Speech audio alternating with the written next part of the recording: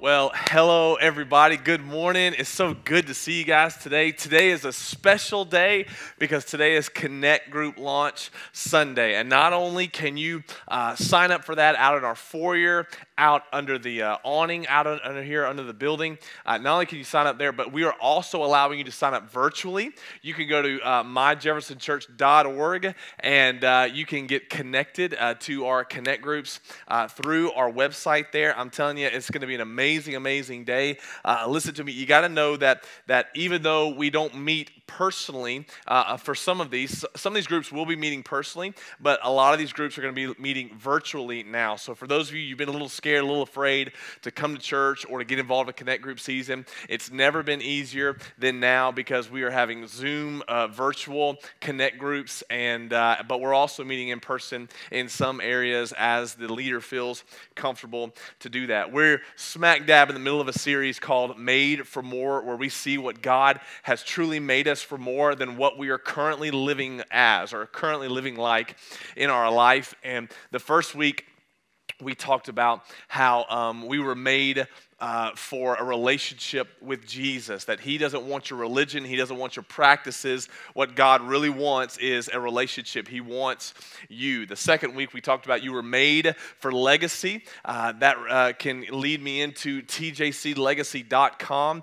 which is where you can donate for our dream, the return home, where we're going to our new facility just down the road here at the Jefferson Cotton Mill. We were so excited about that. But if you want to hear more about that, you can go to our second sermon there. And last week we talked about the fact that you were made for life. God made you for life, and what kind of keeps us from living that life that God has for us. And oftentimes life only comes at the level of our submission, at the level of our obedience, and the level of our fellowship with the Holy Spirit. And so I really want to ask you to go back and watch all those sermons this week so that you can get a full gist, a full list of what this series has been all about. But today we're talking about made for more, and that we were made for life together. We were made for life together. Being Connect Group Launch Sunday, I thought it was very appropriate that we talk about life together in this time and in this season. If you think about it, in the very beginning, Genesis 1, Genesis 2, God is forming everything, creating everything, speaking everything into existence. And the stunning idea or the stunning realization about why God wants us to be together kind of shows up in the first 3 chapters of the book of Genesis. Because Adam was all alone, Adam was by himself, he had complete relationship with the Father, he had complete needs met, nothing was wrong, everything was perfect, he was not darkened by sin whatsoever at this point. Yet God, in His infinite wisdom, saw that he had everything he needed. But even then, God still said in Genesis 2:18, He said, "It is not good that man should be alone." Now, clearly, He's talking about a wife, and God made man, and when God made man, then God made Eve, and when Adam saw Eve, he went, "Whoa, man, that's a pastor joke right there." But anyway, He made us all for that, and so before the fall, before any of the sin entered into the world, God said we were made to be together. It's not good that man be alone, so it's very important. Now, if you fast forward thousands of years after that, Jesus is sitting in a room with His disciples in what's known as the Last Supper, or the last meal, in the upper room there. And He actually kind of echoes this same theme. So in John 13, 14, 15, 16, and 17, 5 chapters, Jesus has a conversation with His disciples. And in this conversation, He's mainly talking about 2 things. The first thing He talks about is the Holy Spirit. The second thing He talks about is relationships. And He's really echoing the most important facts of the Holy Spirit. He's talking about heaven as well, but the relationship of the Holy Spirit, heaven and relationships. And if you think about it, this is the final conversation He has before He dies. So it's a very important conversation, and He decided to just focus on these 2 or 3 things. In John chapter 13 is where we pick up. It says, "It was just before the Passover festival that Jesus knew that the hour had come for Him to leave this world and to go to the Father, having loved His own." In other words, His last night before going to the cross, He decided not to have a big sermon. He decided not to have a Mount of Beatitudes kind of moment. His last night before, He got together with His choice people, his small group, everybody, connect group. He got together with them. He said, having loved his own who were in the world, he loved them to the end. The evening meal was in progress, and the devil had already prompted Judas, the son of Simon Iscariot, to betray Jesus. And Jesus knew that the Father had put all things under his power, and that he had come from God and was returning to God, speaking of Jesus himself. He got up from the meal, took off his outer clothing, and wrapped a towel around his waist. And after that, he poured water into a basin and began to wash his disciples' feet. Nowadays, because of Christianese and church, the way we function in church, we think, oh, this is a great moment. This is the moment where Jesus washed his disciples' feet, and everybody was excited, and everybody was okay. Really, in this day and age, Jesus doing this, it was the lowest form of servanthood.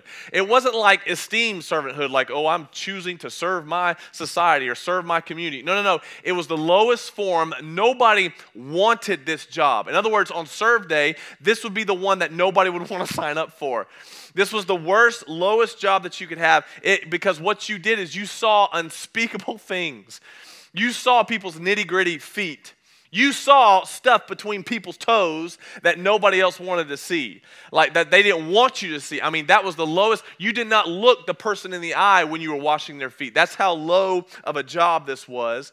It says that he began washing their feet, drying them with the towel that was wrapped around him. He came to Simon Peter, who literally freaked out. Peter freaked out, and he said to him, Lord, are you going to wash my feet? In other words, hey, God, I'm not comfortable with what you're doing. Jesus, I'm not comfortable with you getting that intimate with me, that nitty-gritty with me. Like, I need you at arm's length. I've really enjoyed the past 3.5 years. I've really enjoyed this time with you. But listen, you're getting a little too close for comfort. I don't want you to see what's between my toes. And Jesus replied, you do not realize now what I'm doing, but later you will understand. In other words, many people don't understand this closeness principle. Like, we don't understand how important it is to have just a few people in your life, listen to me, that know what's in between your toes. This idea that Jesus brings to the forefront that began in Genesis chapter 2 and now is in John chapter 13. I mean, this idea that of you need some people in your life. It's not good for you to be alone. You need some people that know what's really going on, the nitty-gritty of your life. Somebody needs to know the personal and up-close, have the up-close and personal perspective into your life. And this is what Jesus is trying to teach his disciples. So, no, said Peter, you shall never wash my feet. You know, that's the way we are in the South, especially the South with church. We put the church clothes on, you know, like we come in, oh, yes, bless God, glory to God. Oh, I've been good. How are you, blessed and highly favored? Like, you know, that's just the way we look when we come to church. You lie, you know you lying. You know good and well you beat your kids in the car before you got here, and then the church parking lot has magical properties to it, and you get out of the car after you just got through swatting your kids. Yes, bless God, I just know it here. Blessed and highly favored, I'm the head and not the tail, above and not beneath. You know, like for some reason, when we get to the South of church, the church in the South, we have this, oh no, not me. Like, I've got it all together. I don't need help. I don't need you to get that close to me. But Jesus responded and said, unless I wash your feet, unless you allow me to get close, unless you allow somebody to get into the nitty-gritty of your life, you will have no part with me. So why were we made for life together? Why is partnership so important, being together? I want to give you 5 things that partnership, 5 things that connect groups, 5 things that being in a small group is going to give you. And really it comes from these 5 chapters. John 13, 14, 15, 16, and 17. In all 5 chapters, Jesus outlines one individual thing, or themes one individual thing in all 5 of these chapters, of why you need people in your life. Why Christianity is not a Lone Ranger religion. Why it's not you isolated by yourself. At no point, and a matter of fact, in the Bible, if you look at anybody who was ever alone, something bad always happened. Almost every single time. And I'm telling you, you were not meant for isolation. God meant for you to be together. And Jesus outlines in 13, 14, 15, 16, and chapter 17, 5 things, 5 reasons why we need to be together. We need to be together because we need to be, number 1, serving one another. As believers, now we know this, our church, we've kind of cornerstoned our entire philosophy on serving. Like, we believe in serving, and we know that we're supposed to be serving, but listen to me, it's not talking about necessarily you serving other people. Sometimes, listen to me, sometimes you need to be served. Sometimes you need to be taken care of. God forbid that you go through something in your life, but I'm telling you, when you go through things that are bad and that are awful, and nobody is there to help you, nobody's there to serve you, it feels that much worse. It feels that bad.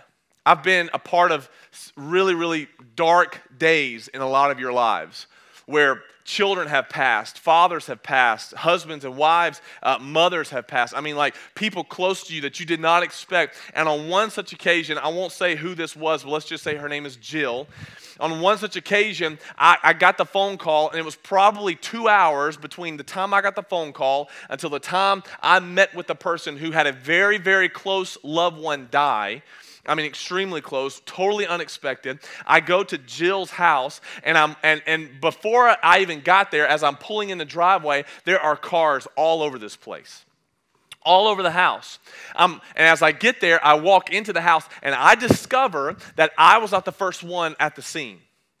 But yet this person who was involved in connect groups at this church, their connect group leader was there, people within their connect group was there. There were probably 7 or 8 individual families represented there trying to serve, love on, take care of this person who had just gone through something. Matter of fact, when I walked in the door, I had people looking at me like, "Why are you here?" And I'm like, "I'm the pastor. It's what I'm supposed to be doing. I'm called to do this. I just want to check and make sure everything's okay." And the leader even looked at me and was like, "Hey, pastor, we got this. Hey, pastor, we're going to take care of them. Hey, pastor, we're going to make sure." And they did. I mean, they got meals ready. I mean, they made sure the meat platter was at the place. They made sure that the family was well fed and well taken care of. Anything they needed, cutting grass, anything going on, they took care of it. Why? Because you need to be around people so that when that day comes, you can be served.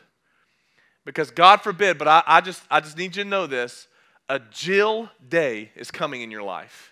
There's going to come a time where you're going to need people to help you. John 13 says it like this: when he had finished washing the feet, he put on the clothes and returned to his place. He says, do you understand what I have done for you? You call me teacher or Lord. Those are formal names that you call me. And rightly so, for that is what I am. Now that I, your Lord and teacher, have washed your feet. In other words, I don't want to be the formal pastoral walking in with the tie and the tie clip and everything. Like, I want to get down to your level. I want to be on the ground level with you, in the dirt, in the grime with you. He said, now that I've washed your feet, you also should wash one another's feet. In other words, now that Jesus has served you, now it's your turn to serve others. It's your turn to be there for other people. I have set an example for you that you should do just as I have done for you. We're all going to have Jill days. The question is, are you around people that are going to help you during those Jill days?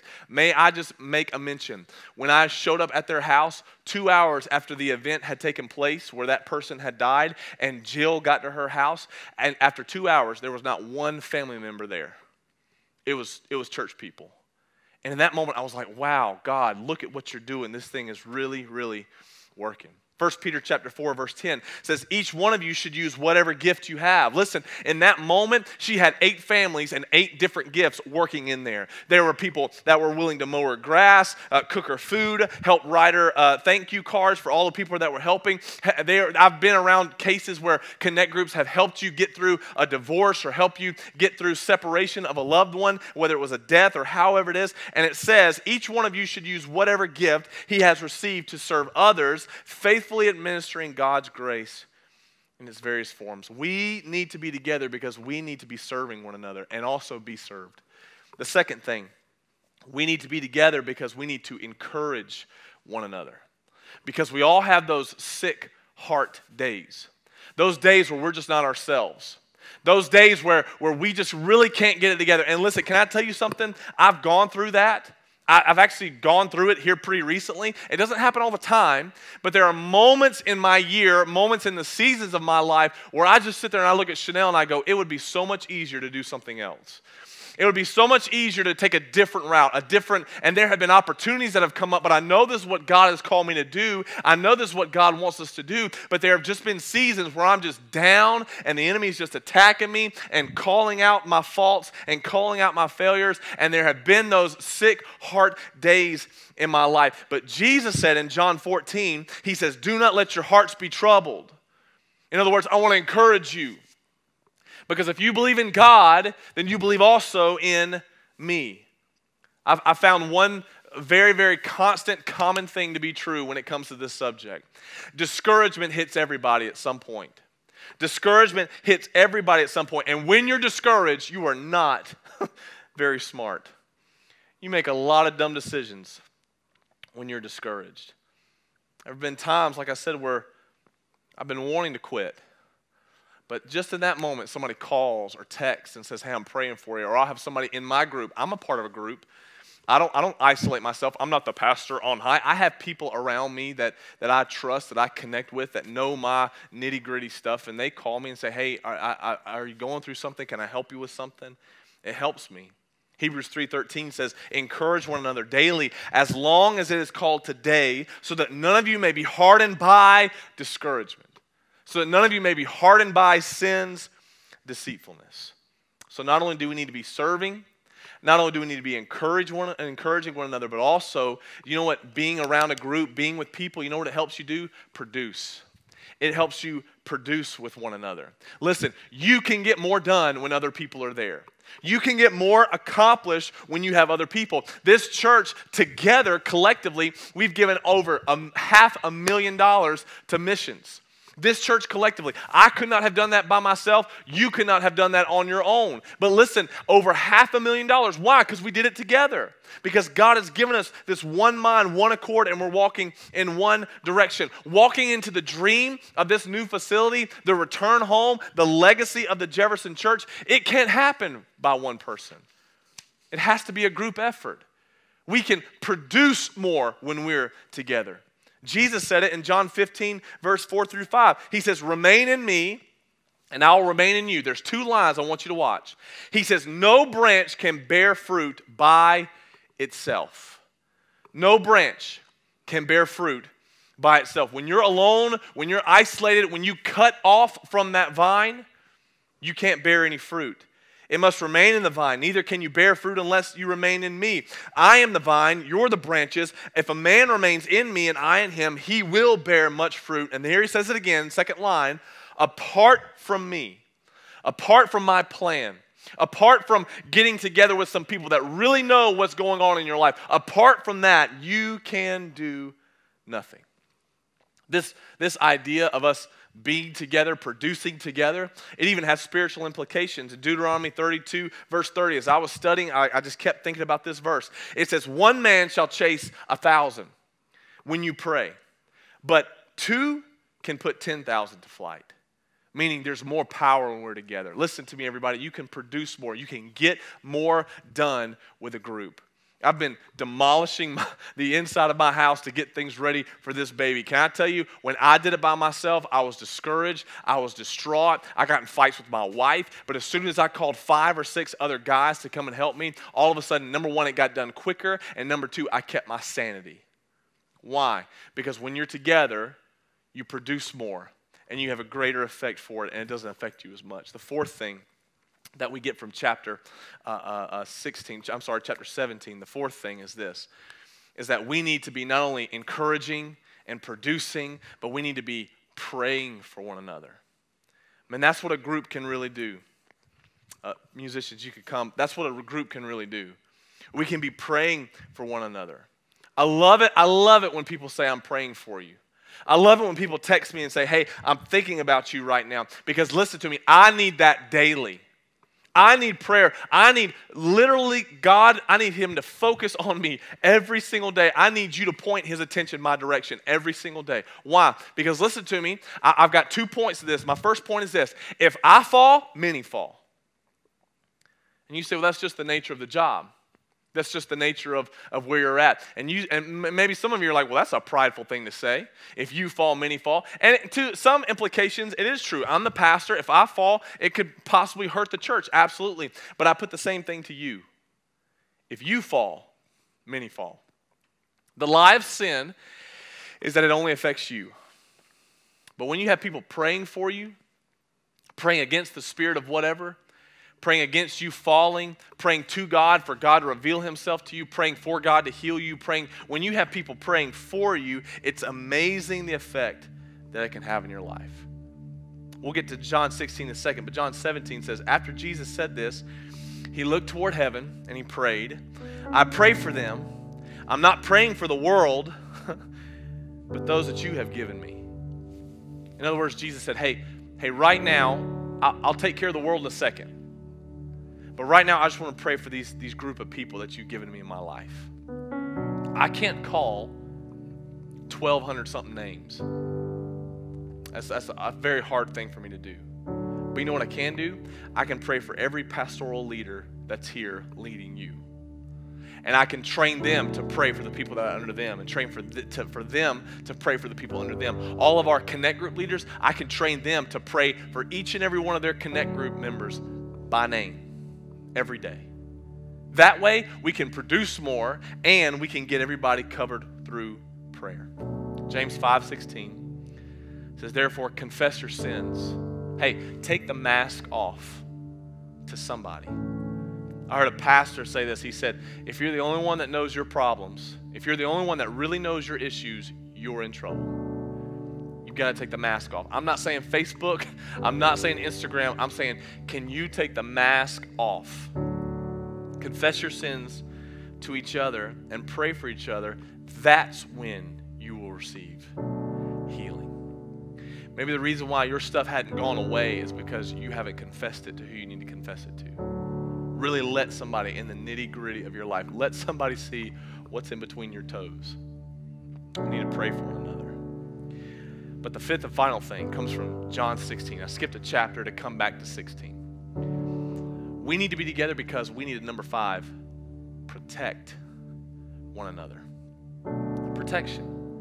In this world, in this day and age, I'd say protection is a very, very high priority.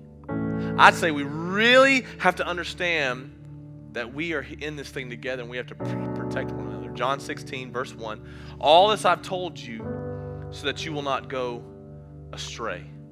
That word astray in the Greek, it actually means scandal.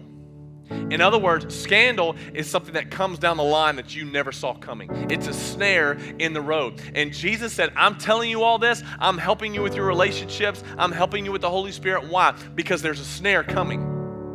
And I don't want you to trip and fall. Hey, everybody, listen to me. There's a snare coming in your life. There's probably one there right now.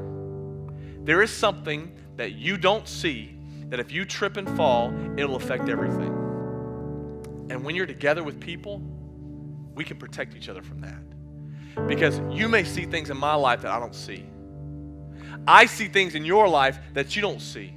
I'm not saying that you have to submit yourself to the entire church body, but I am saying you need a core group of people. If you don't have that, Connect Group's the best way to do it. Get in a group that has some lifelong implications, lifelong connections, where you can really know the nitty-gritty of people and help them. Why? Because that was God's design from day one. We need to protect one another. There's a snare coming.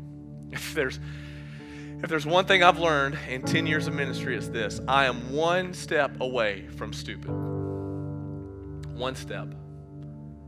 I've done this long enough to know it takes a lifetime to build character. It takes a lifetime to build people's esteem. They can take one step. One bad decision can lose it all. I'm one step away. You're one step away from destruction. That's why you need somebody in your life to protect you. That's why you need somebody in your life to help see what you can't see. Ecclesiastes chapter 4 says it's better to have a partner than to go it alone. Share the work, then you share the wealth.